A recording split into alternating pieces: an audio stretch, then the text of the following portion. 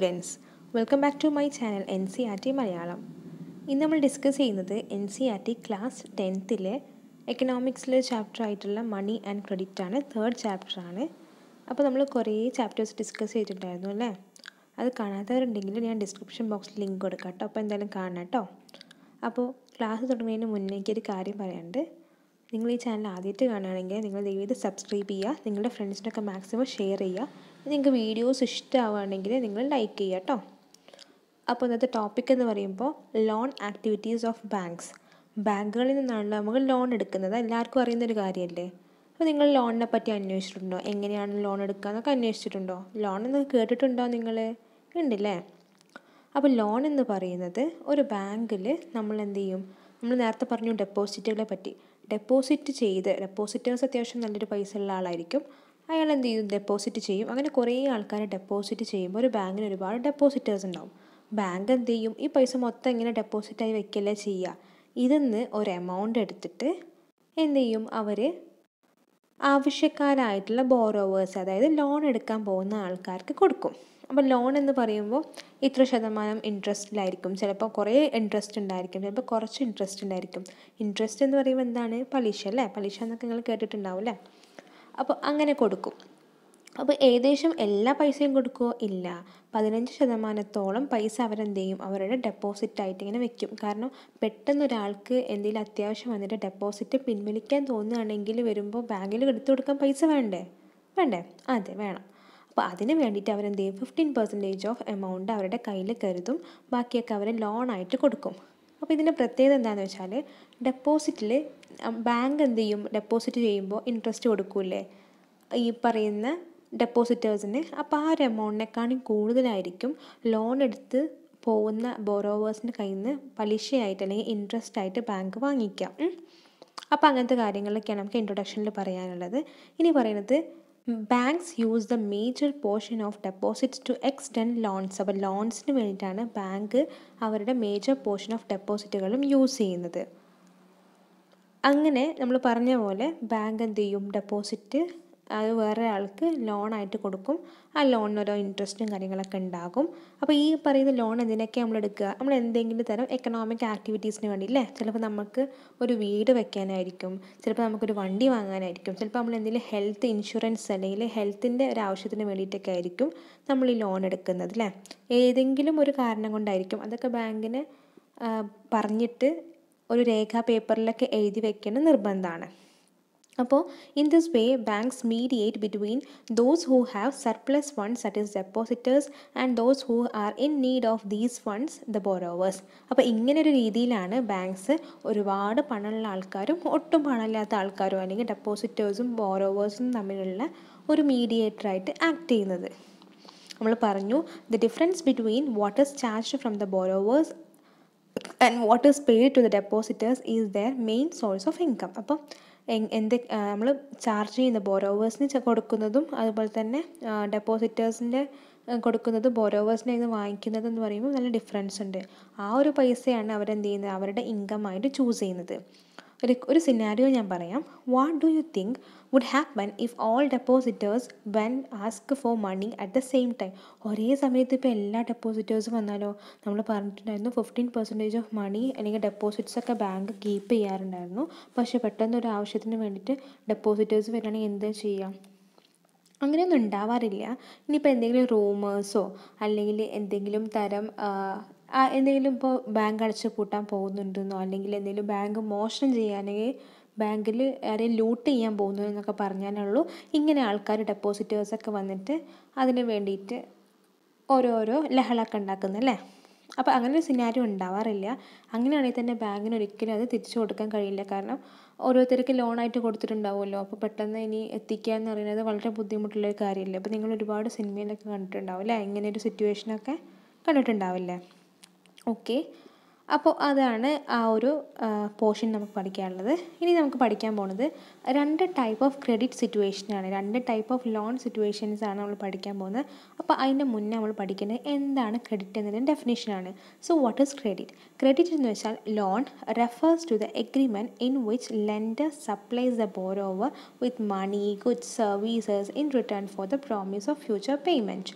എന്ന് വെച്ചാൽ ഈ ക്രെഡിറ്റ് എന്ന് പറയുമ്പോൾ ലെൻഡർ, അതായത് കടം നമ്മൾ കൊടുക്കുന്ന ആൾ എന്ത് ചെയ്യും, ബോറോവറിന് മണി കൊടുക്കും, പൈസ കൊടുക്കും, ഒരു എഗ്രിമെൻറ്റ്. എന്താണ് എഗ്രിമെൻറ്റ്? അപ്പോൾ കുറച്ച് കഴിഞ്ഞിട്ട് ഒരു ഫ്യൂച്ചറിൽ ഒരു എമൗണ്ട് ആയിട്ട് തിരിച്ച് കൊടുക്കും എന്നതിനാണ് നമ്മൾ ക്രെഡിറ്റ് എന്ന് പറയുന്നത്. അപ്പോൾ 2 സിനാരിയോ നമുക്ക് ടെക്സ്റ്റ് ബുക്കിൽ ഡിസ്കസ് ചെയ്യാണ്ട്. ഒന്നെന്ന് പറയുമ്പോൾ ഫെസ്റ്റിവൽ സീസണിൽ ഈ സലീം, നമ്മൾ നേരത്തെ പറഞ്ഞ സലീം ഉണ്ടല്ലോ, സലീം എന്ന ട്രേഡർ എന്ത് ചെയ്യും, 3000 പെയേഴ്സ് ഓഫ് ഷൂസൊക്കെ വാങ്ങാൻ വേണ്ടി അല്ലെങ്കിൽ ഉണ്ടാക്കി കൊടുക്കാൻ വേണ്ടിയിട്ട് അവർ ഒരു ഓർഡർ അക്സെപ്റ്റ് ചെയ്യും. ആ സമയത്ത് അവർക്ക് എന്ത് വേണം, സലീമിന് വർക്കേഴ്സ് വേണം. എന്തിനാണ് വർക്കേഴ്സ് വേണ്ടത്? ഇങ്ങനെ ഈ ഷൂസൊക്കെ സ്റ്റിച്ച് ചെയ്യാനും അതുപോലെ തന്നെ പേസ്റ്റും വർക്കിനൊക്കെ വേണ്ടിയിട്ടാണ് വേണ്ടത്. അപ്പോൾ ഇവർക്ക് കൊടുക്കാൻ പൈസ വേണ്ടേ, റോ മെറ്റീരിയൽസൊക്കെ വാങ്ങാൻ പൈസ വേണ്ടേ, അതിനൊക്കെ എക്സ്പെൻസൊക്കെ മീറ്റ് ചെയ്യാൻ വേണ്ടിയിട്ടാണ് സലീം ബാങ്കിൽ നിന്ന് ലോൺ എടുത്തിട്ടുണ്ടാവുക. ഒരാളുടെ കയ്യിൽ നിന്ന് ലോൺ എടുക്കാൻ പോവാണ്. അപ്പോൾ ആദ്യം എങ്ങനെയാണ് ലോൺ എടുക്കുന്നതെന്ന് വെച്ചാൽ 2 കേസിലാണ് ലോൺ എടുക്കുന്നത്. ഒന്നെന്ന് പറയുമ്പോൾ ലെതർ സപ്ലയറിനോട് പറയും, ലെതർ എന്ന് പറയുന്നത് ഇത് കഴിഞ്ഞിട്ട് ഇത് കച്ചവടം കഴിഞ്ഞിട്ട് തിരിച്ച് നൽകുക എന്നുള്ള രീതിയിൽ പറയും. രണ്ടാമതെന്ന് പറയുമ്പോൾ ഒരു ലാർജ് ട്രേഡറിൻ്റെ കയ്യിൽ നിന്ന് ലോണായിട്ട് കിട്ടും. അപ്പോൾ അതെന്ന് പറയുമ്പോൾ 1000 പെയർ ഷൂസ് അഡ്വാൻസ് ആയിട്ട് കൊടുത്തിട്ട് എന്ത് ചെയ്യുക, അങ്ങനെ പൈസ വാങ്ങിക്കുക എന്നാണ് വിചാരിച്ചത്. അങ്ങനെ അവസാനം ആ മാസത്തിൻ്റെ അവസാനം എന്ത് ചെയ്യും, എല്ലാ ഓർഡറും പ്രോമിസ് ചെയ്യാമെന്നാണ് പറഞ്ഞത്. അപ്പോൾ ഇങ്ങനത്തെ 2 രീതിയിലാണ് ഈ പറയുന്ന 2 ആൾക്കാരുടെ കയ്യിൽ നിന്നും പൈസ വാങ്ങിക്കുന്നത്. അവസാനം എന്ത് ചെയ്യും, ഈ ഒരു സീസണൊക്കെ കഴിഞ്ഞതിന് ശേഷം സലീമിന് എന്ത് ചെയ്യും, അത് തിരിച്ചു കൊടുക്കാനും നല്ല പ്രോഫിറ്റൊക്കെ കിട്ടിയാൽ തിരിച്ചു കൊടുക്കാനുള്ള കഴിവുണ്ടാവും അല്ലേ. ആ ഒരു കേസാണ് ഫെസ്റ്റിവൽ സീസണിൽ നമുക്ക് ഡിസ്കസ് ചെയ്യുന്നത്. അപ്പോൾ ഈ കേസിലെന്ന് പറയുമ്പോൾ സലീമിന് എല്ലാവിധ ആവശ്യങ്ങളും കഴിഞ്ഞാലും പ്രോഫിറ്റ് ഉണ്ടായത് അത് വെച്ചിട്ട് ബാക്കിയുള്ള അവൻ ചെയ്ത ലോണൊക്കെ എടുത്ത് വീട്ടാൻ പറ്റും. അപ്പോൾ ഈ ഒരു കേസിൽ credit therefore plays a vital and positive role in this situation. ഈ ഒരു സിറ്റുവേഷനിൽ എന്ത് ചെയ്യുക, ക്രെഡിറ്റ് എന്ന് പറയുമ്പോൾ നല്ലൊരു പോസിറ്റീവാണ് അല്ലേ, നല്ലൊരു അഡ്വാൻറ്റേജാണ് ക്രെഡിറ്റ് എന്ന് പറയുന്നത്. അപ്പോൾ ഇനി സ്വപ്നയുടെ സിറ്റുവേഷനിൽ എന്താ നമുക്ക് നോക്കാം. അപ്പോൾ സ്വപ്ന എന്ന് പറയുമ്പോൾ ഗ്രൗണ്ട് നട്ട് ഒരു 3 ഏക്കർ ലാൻഡിൽ കൃഷി ചെയ്യുന്ന ആളായിരുന്നു. ഒരു സ്മോൾ ഫാർമറായിരുന്നു സ്വപ്ന. ഗ്രൗണ്ട് നട്ട് എന്ന് പറയുമ്പോൾ എന്താ, നിങ്ങളുടെ നിലക്കടല അല്ലേ, നിലക്കടലയാണ് നമുക്ക് ഗ്രൗണ്ട് നട്ട് എന്ന് പറയുന്നത്.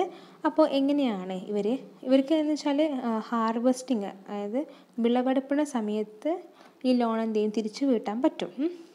പക്ഷേ ഏകദേശം ഈ ഒരു ലോണൊക്കെ എടുത്തതിന് ശേഷം ഗ്രൗണ്ട് നട്ടൊക്കെ നട്ടതിന് ശേഷം എന്താ സംഭവിച്ചത്, ഒരുപാട് പെസ്റ്റുകളും അതുപോലെ തന്നെ ക്രോപ്പ് കുറേയൊക്കെ നശിച്ചു പോയി. അപ്പോൾ സ്വപ്നയ്ക്ക് എന്താ, അവർ വലിയ നല്ല പൈസയുള്ള പെസ്റ്റിസൈഡ്സ് കീടനാശിനികൾ അടിക്കേണ്ട അവസ്ഥ വന്നു.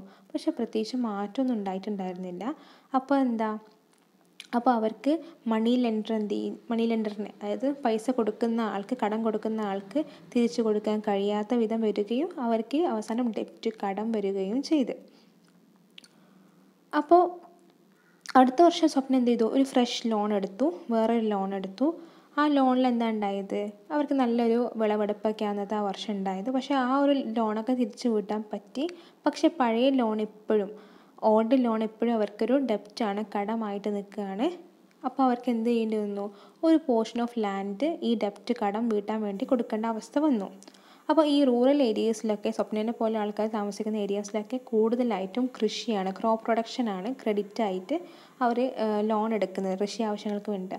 ഒന്നിനൊക്കെ ആയിരിക്കും, ഒന്നുകിൽ വിളവെടുക്കാൻ, അല്ലെങ്കിൽ സീഡ്സിന് വേണ്ടിയിട്ട്, അല്ലെങ്കിൽ പെസ്റ്റിസൈഡ്സ്, അല്ലെങ്കിൽ വളങ്ങൾ വാങ്ങാൻ വേണ്ടിയിട്ട്, ഇലക്ട്രിസിറ്റിക്ക്, അതുപോലെ തന്നെ എക്യുപ്മെൻറ്റ് റിപ്പയറിന് വേണ്ടിയിട്ടൊക്കെ ആയിരിക്കും ലോൺ എടുക്കുന്നുണ്ടാവുക. അപ്പോൾ 3-4 മാസം കൊണ്ട് തന്നെ ഇവർക്കിത് തിരിച്ച് വീട്ടാൻ പറ്റില്ല. കാരണം ഒരു വിളവെടുപ്പ് കഴിഞ്ഞിട്ട് ക്രോപ്പൊക്കെ സെല്ല് ചെയ്തതിന് ശേഷം ഒരു പ്രോഫിറ്റ് ഉണ്ടാവുമല്ലോ. പക്ഷേ ഈ ഒരു സീസണിലൊക്കെ എന്തെങ്കിലും കാരണം കൊണ്ട് കൃഷി നടന്നിട്ടില്ലെങ്കിൽ ഇവർക്ക് റീപേ ചെയ്യാൻ പറ്റില്ല. അങ്ങനത്തെ സിറ്റുവേഷനിലാണ് സ്വപ്നയ്ക്ക് ഉണ്ടായ സിറ്റുവേഷന് അവർക്ക് ലോൺ എന്തായി വന്നു, ആദ്യം എടുത്ത ഓൾഡ് ലോൺ എന്ന് ഡെപ്റ്റായിട്ട് വന്നു. അപ്പോൾ ഈ ഒരു കേസിൽ എന്ത് ചെയ്യും, ക്രെഡിറ്റ് എന്ന് പറയുന്നത് in this case pushes the borrower into a situation from which recovery is very painful. അപ്പോൾ ഇതിനകത്ത് നിന്ന് റിക്കവറി എന്ന് പറയുമ്പോൾ ഭയങ്കര പെയിൻഫുൾ ആയിട്ടുള്ളൊരു കാര്യമാണ്. അപ്പോൾ ക്രെഡിറ്റ് എന്ന് പറയുന്നത് ഏർണിങ്സ് ഇൻക്രീസ് ചെയ്യാനും അതുപോലെ തന്നെ ഒരാളെ തകർക്കാനും നല്ലൊരു ബെസ്റ്റ് മെത്തേഡാണല്ലേ. അപ്പോൾ ക്രെഡിറ്റ് ഒരാളെ ചില സമയത്ത് എന്താക്കും, ഡെപ്റ്റ് ട്രാപ്പിലേക്ക് എത്തിപ്പിക്കും. അതായത് കടക്കെണി എന്നൊക്കെ മലയാളത്തിൽ കേട്ടിട്ടുണ്ടാവും, കടക്കെണിയിൽ എത്തിക്കും. അപ്പോൾ ഈ ഒരു ലോണ് തിരിച്ച് വീട്ടുക എന്നതിന് വേണ്ടി സ്വപ്നം എന്താ ചെയ്തത്, അവരുടെ ഒരു പോർഷൻ ഓഫ് ലാൻഡ് വിൽക്കേണ്ട അവസ്ഥ വന്നു. അപ്പോൾ ഇതൊക്കെയാണ് ഈ ലോണിൻ്റെ റിസ്കുകളും അതുപോലെ തന്നെ നല്ല വശവും ചീത്ത വശവും കേട്ടോ. അപ്പോൾ ഇങ്ങനത്തെ കാര്യങ്ങളൊക്കെയാണ് നമ്മൾ ഡിസ്കസ് ചെയ്തത്. ഇനി നെക്സ്റ്റ് സെഷനിൽ നമുക്ക് ടേംസ് ഓഫ് ക്രെഡിറ്റ് പഠിക്കാം കേട്ടോ. അപ്പോൾ ഈ ഒരു പോർഷൻ നിങ്ങൾക്ക് മനസ്സിലായെന്ന് പ്രതീക്ഷിക്കുന്നു. അടുത്ത ക്ലാസ്സിൽ വരുന്നവരേക്കും താങ്ക് യു എവരി വൺ.